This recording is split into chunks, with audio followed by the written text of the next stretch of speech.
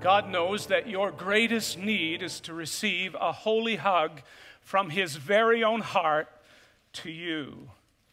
It's a surprise to most of us that God's greatest passion is not to give us a tongue lashing, but to embrace us with His everlasting arms.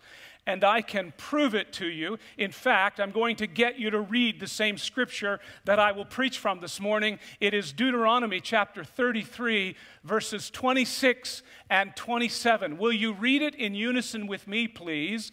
There is none like our God, O Jeshurun, who rides through the heavens to your help, through the skies in His majesty. The eternal God is your dwelling place, and underneath are the everlasting arms. And He thrust out the enemy before you and said, destroy. And so underneath are the everlasting arms. I want to talk to you today about the text that Moses pronounced as a blessing upon the nation of Israel just prior to his death. Think about that.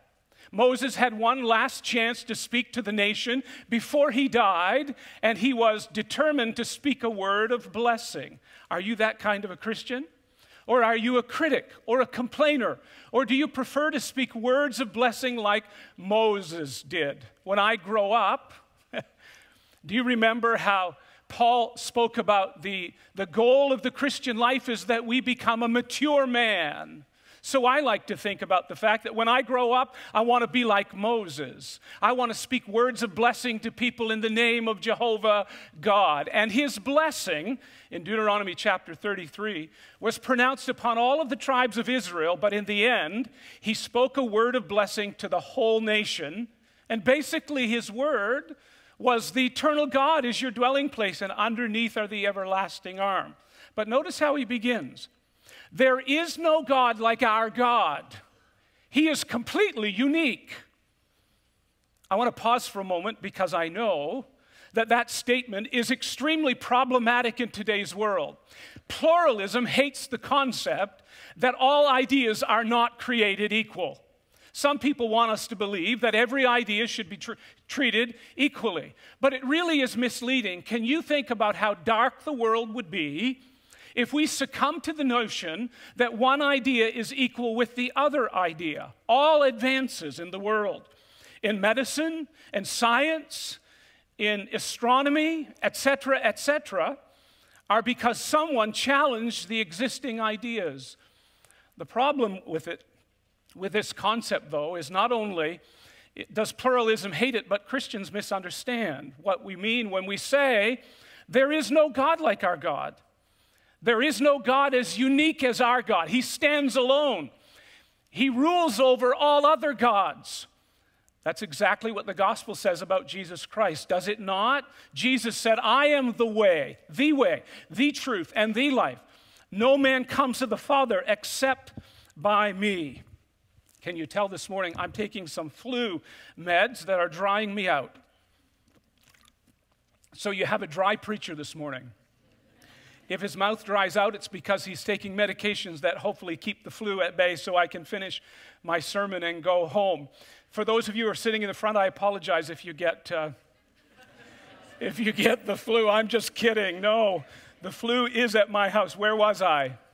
Pluralism hates the concept of the uniqueness of God. Jesus said, I'm the door, by me if any man enters in, he shall be saved. Meaning, there are not many ways to God, there's only one way, through Jesus Christ and the sacrifice that he offered at the cross. But Christians misunderstand what we mean. We're not saying that no one else has the right to practice their beliefs and their religion, because in a democracy, we acknowledge, don't we, that we are all citizens of the same planet. And as citizens of the same planet, we respect one another's right to choose their beliefs. But we will not acquiesce to the fact that Christianity is unique in its claim above all other religions. We don't apologize or give an inch with the truth that Christianity can squash other ideologies in its strength.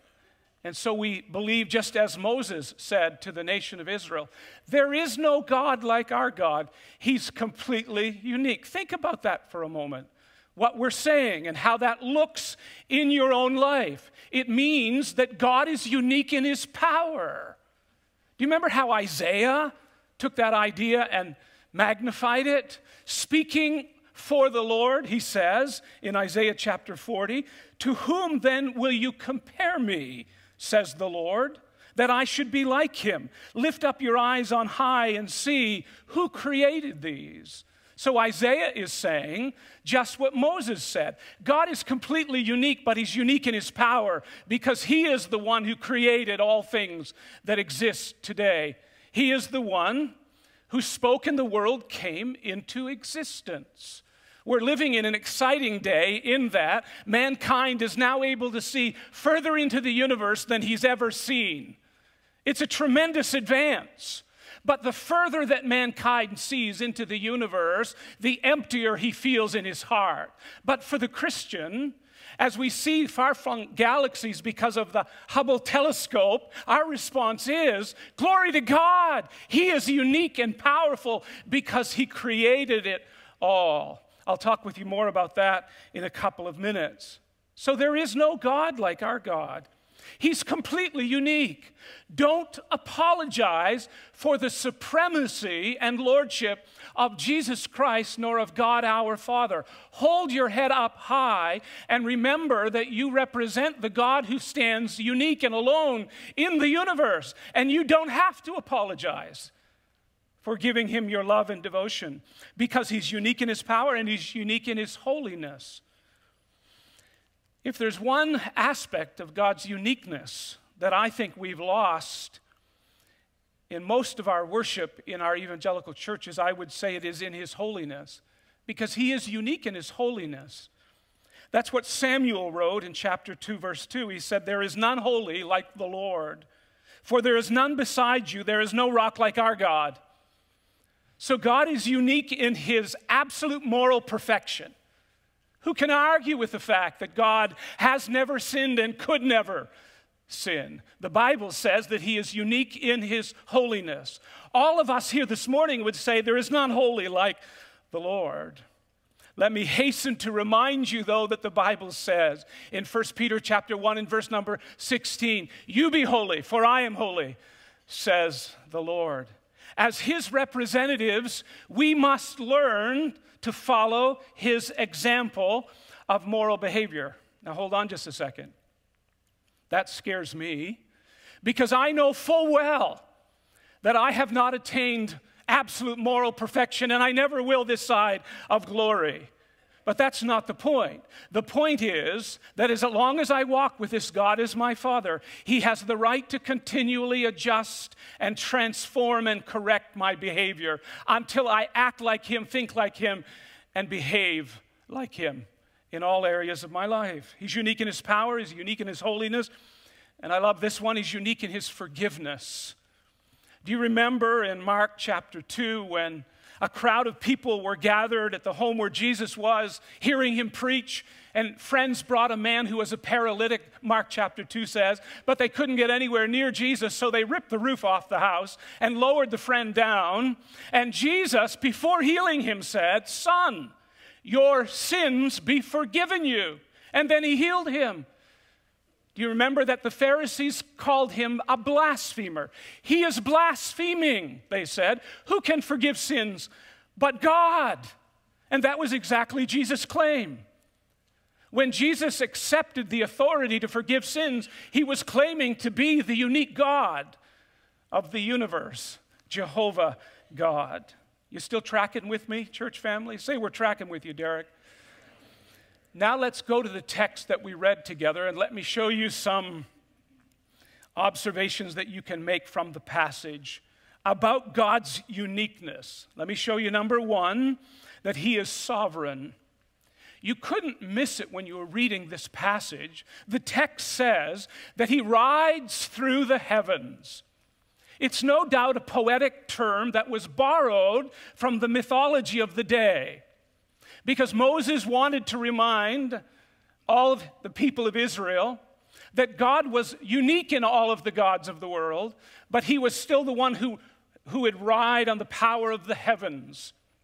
It's a poetic way, no doubt, of saying that he is sovereign. He is Lord above all.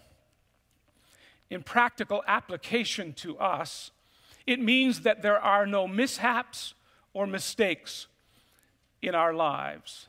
You hear what I'm saying, church family?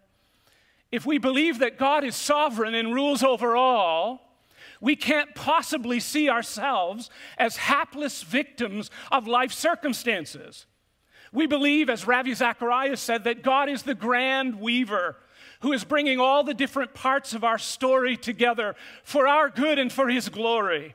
Because he is sovereign, I don't need to live in fear in a world that is in chaos.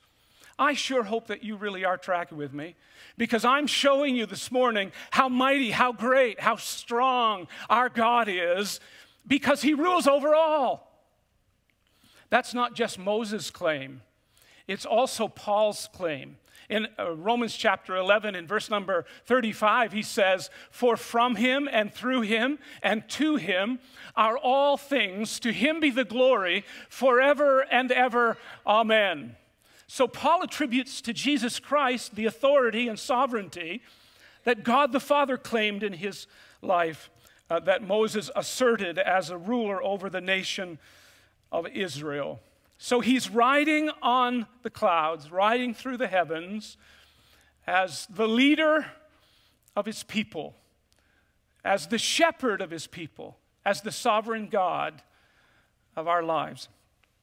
I seldom stand on this platform without looking out at a diverse group of people, literally from all four corners of planet Earth. And my heart rejoices that the mighty God of the Bible is the one who found you where you were, drew you to himself, opened your eyes to the reality of Christ, and showed you that all along he was ruling over the affairs of your life. That ought to bring a perfect peace, the peace of God that passes understanding. He is sovereign. Let me show you number two. Not only is he sovereign, but he is supportive. Notice what the text says. He rides through the heavens to your help, through the skies in his majesty. So God, who is sovereign, is also the one who is supportive in your daily life. Can you imagine? This strong God says, "You call my name, and I will come to your aid. I know what your need is, and I will meet that need." That's the promise of this passage. So this strong God, this mighty God, this all-powerful great God Almighty says, "You speak your need, and I will come to your aid." I can't think of a more beautiful picture of the heart of God than the promise that when I'm in trouble, God shows up to support me, to aid me, to strengthen me. Do you hear what I'm saying, church family? David put it this way: God is our refuge and strength, a very present help in trouble. What is he? He's the help of his people. He's the support of his people. He's the strength of his people. So we can say this morning with absolute assurance, whatever our need is, God is there to meet that need. But as you mature in faith, you also learn that your needs were not necessarily needs, but possibly greeds. And God will reduce your lists of needs to the things that you really have to have. I say that because David wrote in Psalm 23, "The Lord is my shepherd," if you don't mind me editing a little bit, "that's all I want. I have no wants when God is the source and strength of my life." I do want to be perfectly clear, though. God knows your need of a job. It's one of the most common prayer requests that we receive as pastors for this congregation is from people who are looking for a job or just lost their job and they need a job. And we delight to pray for you in that need. And I can tell you on the authority of God's word, the Heavenly Father knows what you have need of before you even ask, Jesus said in Matthew chapter 6. So if you have a need, you wait upon him. What I can't promise you, though, is that he'll give you the exact job that you think you need. I've been amazed over the years at God's answers to my prayer, showing me that what I thought I needed was not exactly what I needed. But lo and behold, he's always met my needs, and he will always meet your needs. How do I know that? I know that because Philippians chapter 4 says, "But my God shall supply every need, your every need, according to his riches in glory by Christ Jesus." And so he is a supportive God who comes to the aid of his people. The Bible says that he cups his hands over his ears when you cry out, and his ears are open to your cry. He heard you say, "Father, I need your strength."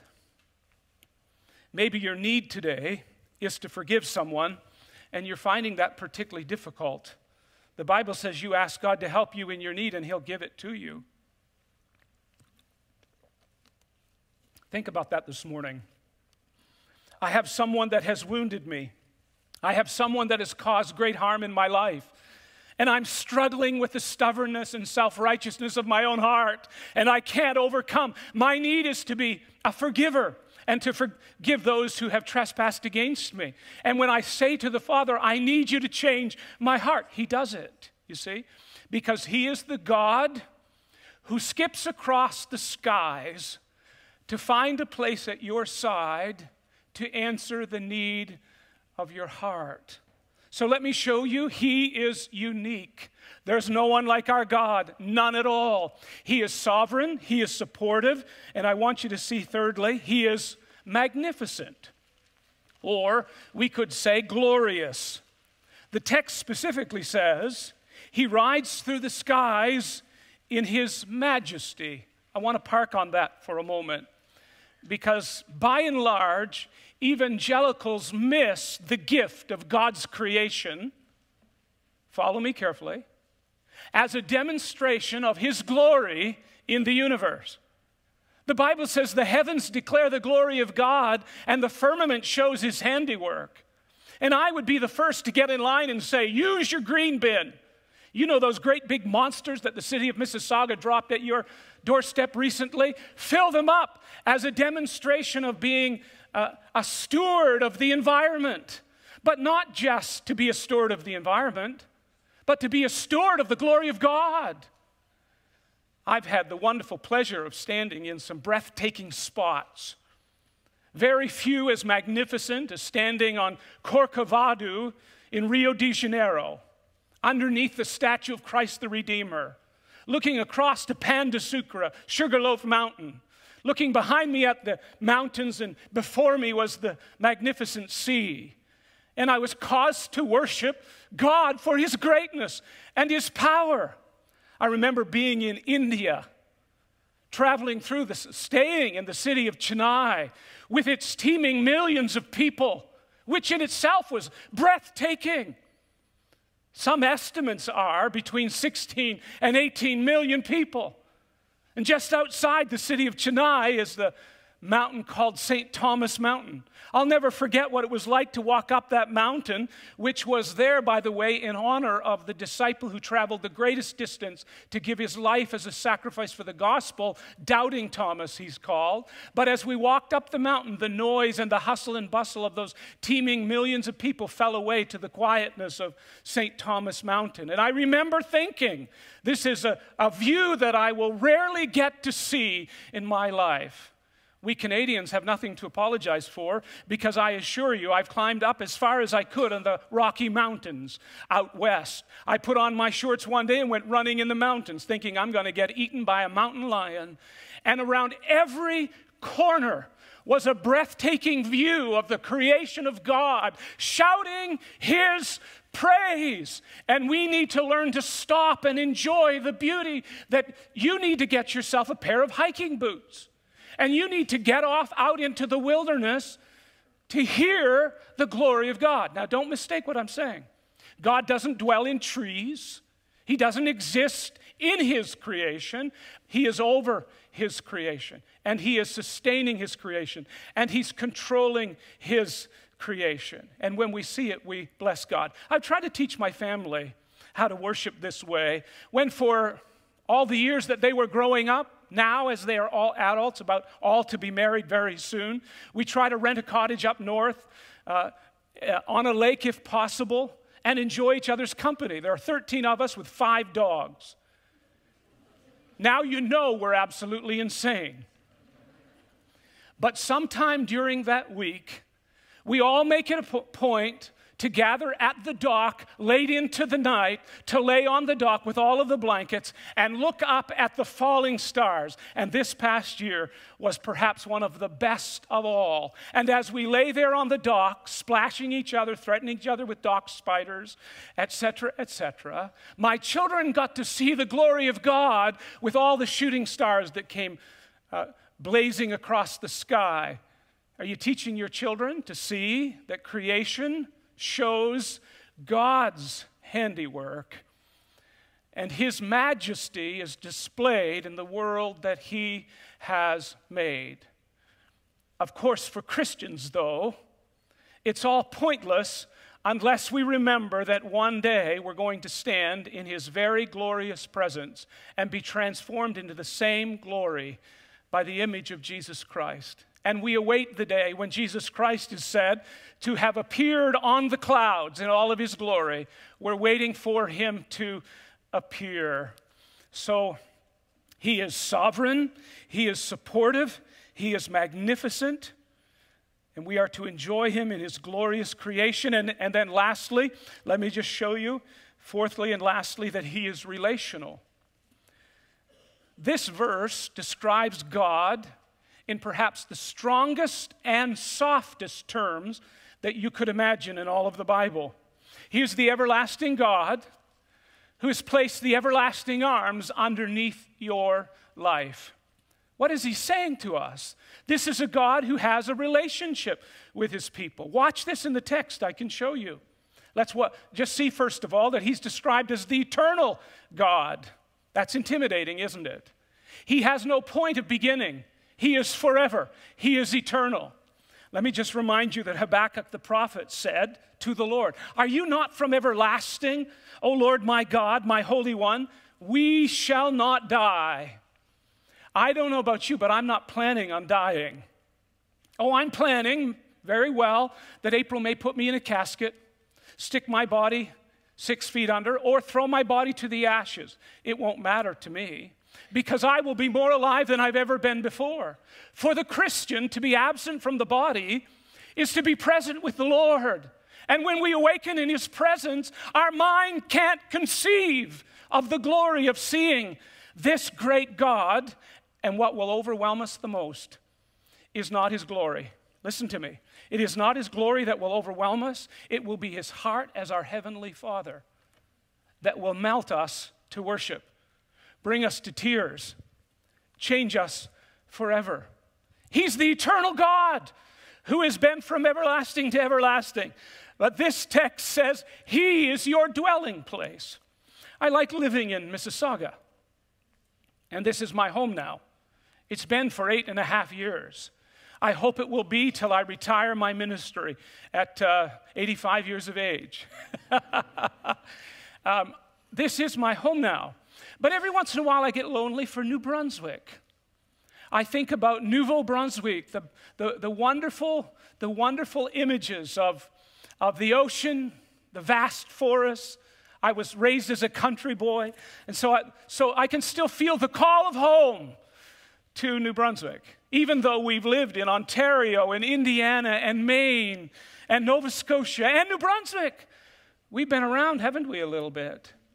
So if anyone is eligible to stand up here this morning and tell you that for all the places we've been, there is no place like the heart of God to rest in peace at home, that's Moses' point. The people of Israel would have their fair share of wanderings in the wilderness. They would be taken captive again and again by angry dictators, but their heart would always long for that perfect place of safety and rest, which is the heart of God. Do you see that? The eternal God is your dwelling place. There are 2 possible meanings for that word. One is refuge, the place that we go for protection when we're in trouble. The other, which has been translated in most modern translations, is dwelling place. It simply means your home. Every man's home is his palace, isn't it? Every woman's home is her castle. I get to go home and sit in the chair I want, eat the food I'm hungry for, take the TV controller and watch what I please, because it's my home. Unless, of course, April wants. We're partners in all of it. See, his point, though, just as you feel at home in your little palace on earth, your heart feels at home in the presence of God. And the struggle you have, the real struggle you're facing, is to see that he has accepted you through Christ and you are completely in, all in, and you're safely home in the heart of Almighty God. That's why Jesus said, don't let your heart be troubled. You believe in God, believe also in me. In my Father's house are many great mansions. My Father is Father of his family, and the home is where you belong. That's Jesus' point. The great longing of the heart of man is to find his eternal rest, and we find it in our God. So for all, wasn't it C.S. Lewis Max who said, the call of loneliness in every one of our hearts is a call for home. It's our longing for our real home. We get tired even of this life and of the things that happen to us here because we were not made to exist here eternally. We're made to exist in the very presence of God Almighty. Do you see the strongest, softest explanation of God in all the Bible? He is the eternal God, and underneath are the everlasting arms. Now, you know, of course, that imagery of the strong arms that are wrapped around his people are meant to elicit feelings of homeness, of belonging, and of acceptance. I've learned by just watching my reaction. When someone throws a ball my way, my immediate reaction is to block the potential danger that is coming at my life. When as a boy, someone would get into a fight and a guy would swing at you, you'd throw your arms up to block. That's exactly what God does with his everlasting arms when you're in trouble. He blocks the enemy's assault upon your life, and he protects you. I've also observed as an adult that if I'm standing near anybody who stumbles, the first thing I do is throw my arms out to catch them so there's no more harm done to their lives. That's exactly what God does with his everlasting arms. Because we have all stumbled, we may be in the midst of a stumble right now. And it is the people who have stumbled away that I'm particularly concerned about this morning. Do you realize that God does not step away? He steps towards you to catch you so that your life is not destroyed. There are all kinds of you sitting in this room this morning who are seeking to catch yourself in a stumble. I talked to a man in the first service. And he said, I've been away from Christ, and I'm trying to get my life back in order the way that he wants me to. And I was pleased to be able to preach this very message to him. See, I've often said it's not how much a man or woman accomplishes in their life, it's how far they've come that matters. And if you're recovering from a stumble, you keep on recovering because underneath are the everlasting arms. But that's not my favorite image at all of the everlasting arms. Brendan, do you mind doing me a favor, buddy? Come on up here.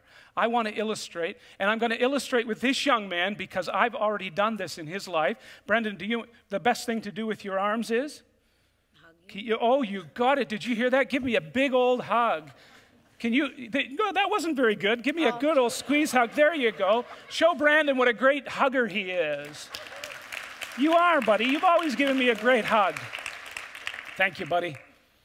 From the first time I met this little guy, he would throw his arms around my waist and squeeze and say, I love you, Pastor Derek.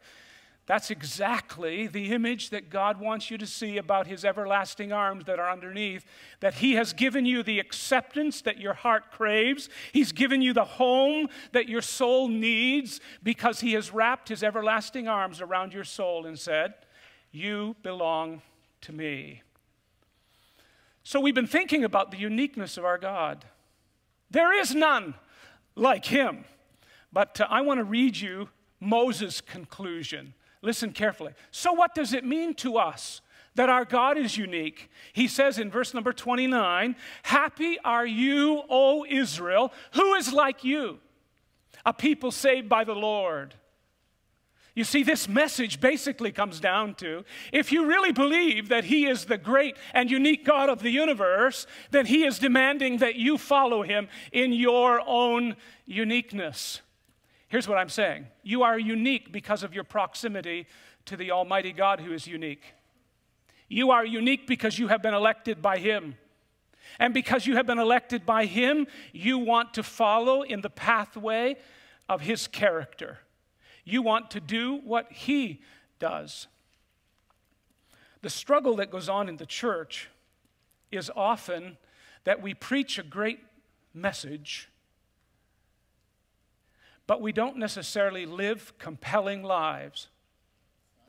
And until God's people begin living a compelling life, the gospel will not have the impact in any jurisdiction, in any location that it is meant to have. We can sing God's praises, we can honor His name, but until we start living the compelling life that He has called us to live, there will be no powerful difference, because He is a unique God, continually speaking His blessing over our lives. Then He's called us to be unique. Let me lead us, please, in a closing word of prayer.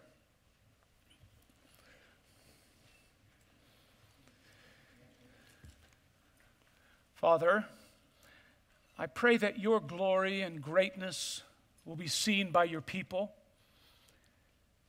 I pray that Your people will begin to understand the uniqueness that is found in You, and that it will become the compelling reason for them to live a life of obedience and faithfulness to You. I thank You for the great privilege of pastoring a church of people who are following hard after You, who love You, who are seeking Your face, who are submitting their lives to the examination and the searchlight of Your word and the power of Your Holy Spirit. And I pray that this coming year will be our greatest year of spiritual blessing, because we become the compelling people that You have called us to be. And I pray these things in Jesus' name. Amen.